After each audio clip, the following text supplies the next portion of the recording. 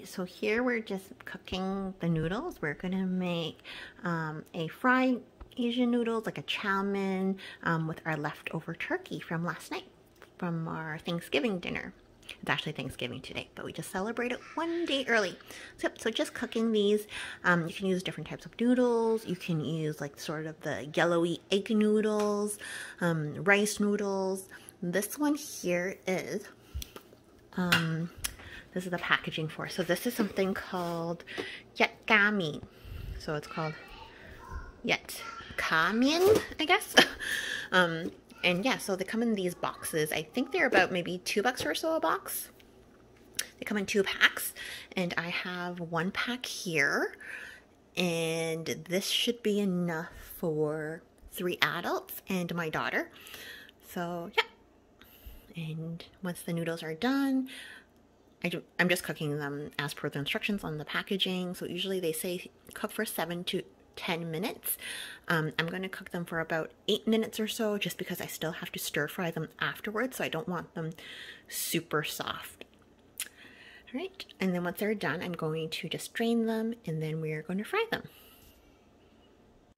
Okay, so we're going to start frying the noodles, or like the veg and stuff for the noodles. So I just put some oil here in the wok. We'll just fry that up for a little bit.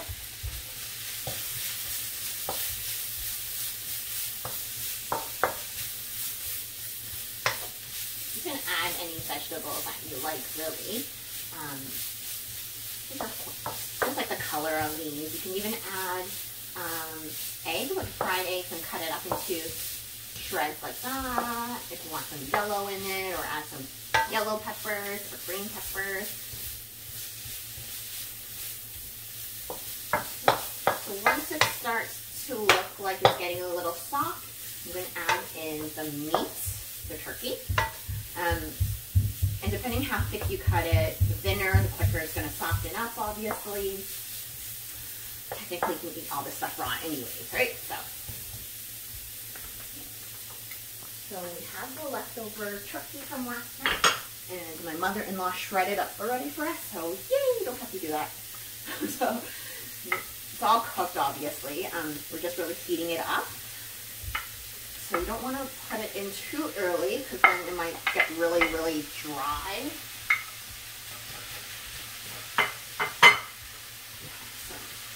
Some more here.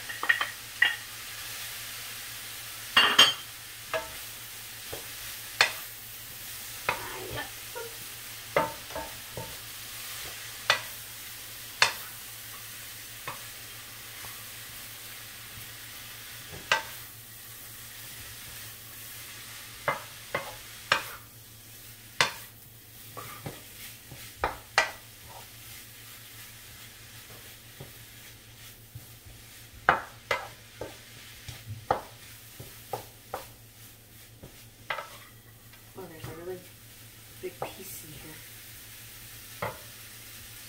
Sure that. And I missed a piece. Yeah, you can shred this by hand. Obviously, you can substitute turkey for chicken on every night meals if you don't have turkey. But you have tons of it. One way to use it.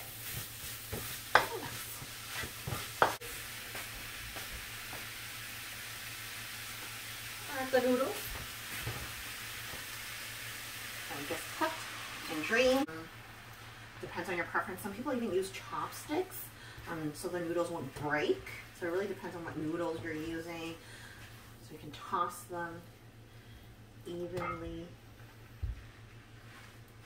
At this point, I'm just going to add my sauce, and I will list what I added into the sauce, so you guys can see. The one thing is I did add some chicken stock to it. I don't usually add chicken stock to like a sauce I'm going to stir fry. The reason I added that was because of the turkey. Otherwise it might get really dry, so I thought some stock might help keep it juicy or juicier. Like that. The turkey was a little drier this year. Oh. Yeah. unfortunately. So because now it looks super wet, obviously we're going to have to stir fry until it's a little more dry. So again, totally, you know, your preference. If you like it wet kind of noodles, go for it. But if you want it to cook a little more on the drier side, then you can just cook it down.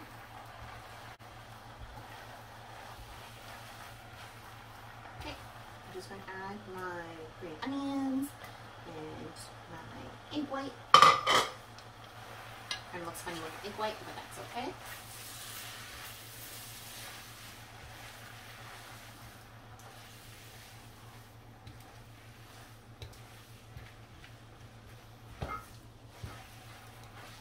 And really, I didn't want to add the green onions early on, only because of the color. It kind of, you know, retains its nice green color when it's not cooking for so long. So that's why I did that. But if you don't really like eating like the raw sort of green onions, again, feel free to add it in the beginning with your onions if you wanted to have more of that aromatic kind of dish or noodles.